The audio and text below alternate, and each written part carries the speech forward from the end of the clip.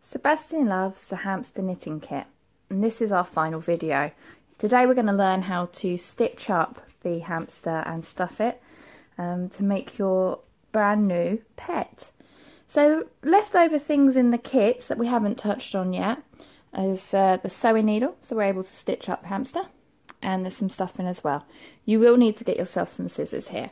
So I've finished knitting the remainder of the rows and tick them off as I've gone along in the instruction booklet, so it looks a little bit like this. Still got all the 26 stitches on the knitting needle. So what we need to do now is get ourselves a fairly long length, because obviously we need to stitch up the whole of the body here. So I don't know if you can see about that much. And cut that.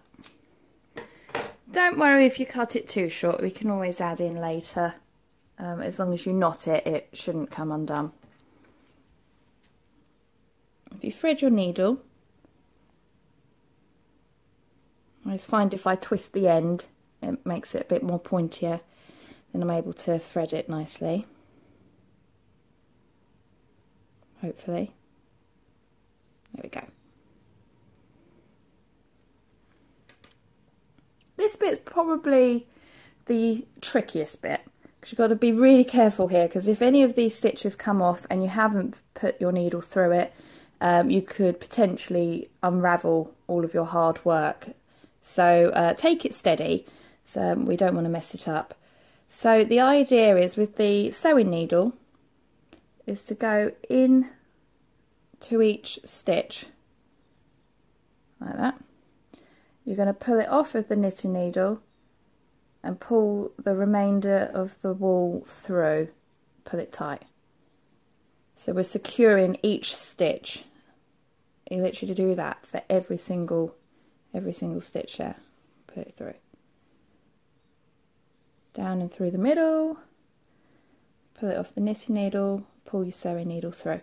So I'll quickly do that, and you catch up. Pause the video, play when you're ready, and then I'll show you the next section. Okay, so I thought I should show you from here. I'm on my very last stitch, and it's literally just like all the other stitches, nothing special. Exactly the same. Okay, so we don't need our knitting needles anymore, so they can go away.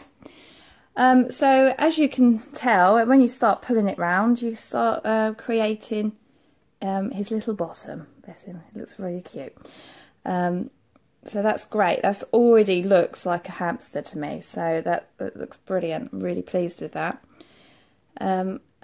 Problem is though, is when we stuff our hamster, we're going to have a bit of a hole here. So what I like to do is, if you pull it apart just a teeny bit, you can see all the individual stitches again. See them there moving around. I like to pick up a couple of those stitches around the circle there. Not every single one, sort of every third one or fourth one. So as you go around, just pick them up. When you get to your last one, pull it right through. It just makes it that little bit tighter. You see that? That looks much better. Okay, you don't have to do that. It's just a preference on my part, but that's how I would finish that fully. So this bit, hopefully you can see, it's a little bit dark today, but hopefully you can see, you've got the ridges that stick out, and then you've got little indents, and I work with the ridges. In future videos I'll show you how to do it exactly, because what I'm doing here is an invisible stitch, so you can't really see the seam as such. That's the plan. But for beginners, I don't think you really need to worry. So as long as you get the ridges, you can see them working around there, as long as you go through those. So I've got my first ridge here. So if you select a stitch from there, quite close to the seam line, so obviously we don't want to make it too small, and pull the ball through. And then there's your other ridge there, so we'll select a stitch from there.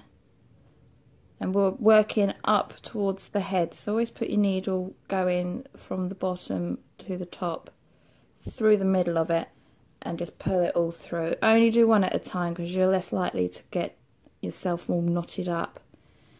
My next ridge line is here. Same thing again. Working left to right. So in like a zigzag. So we're going to zigzag across like a zip, and it'll zip it up. Now you don't want to go all the way to the top because obviously we haven't stuffed the hamster yet. So you need to leave a gap. So probably do a couple more stitches. I'll quickly do it, and then I'll show you how to stuff it.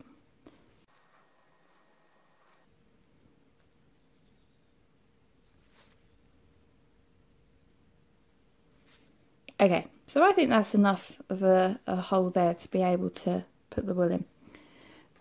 So if you unravel your bundle, this ribbon you can always keep for the end. On some designs I like to put like a little ribbon around the neck and it looks quite pretty, so you can always use it for that. Pull off a chunk and just using your thumb, just push it in. Just push it in. You can shape the head. Give it a little squeeze. Obviously, we need a bit in the back here as well. You don't need to use all of it if you don't want to. If you think, actually, he's looking a bit porky, I'm going to not use all of that stuff in.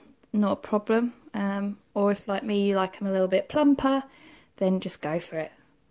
Put it in. I like to just give him a squeeze just to shape him up a bit. That looks like a happy hamster there. So we've still got our wool attached. That's great. That means we can just carry on exactly what we were doing before. Zigzagging across. Stitching up our hamster. I'll continue doing this to the top here, and then I'll show you how to knot it off, and then I think we're done. See you in a second. Okay, I'm one stitch away. Last stitch, if I can get it, there we go. Okay, this last stitch, don't put it all the way through. Leave a loop. Sewing needle goes in the loop. Now pull it through, pull it tight. And then go through that stitch again. Pick that one up.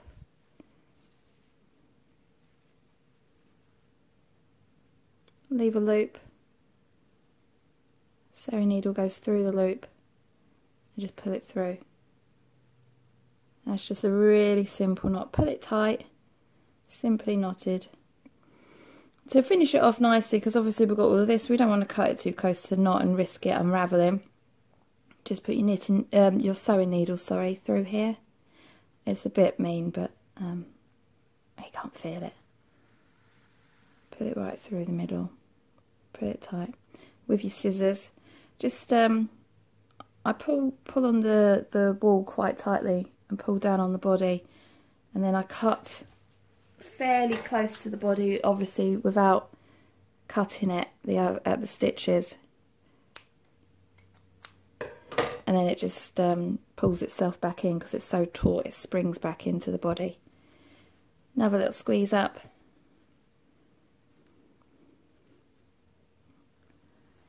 There we go. There's Pip, our plump little orange and white hamster.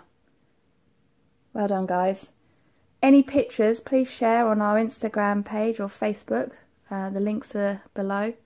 And be sure to subscribe, ready for next time. See you then.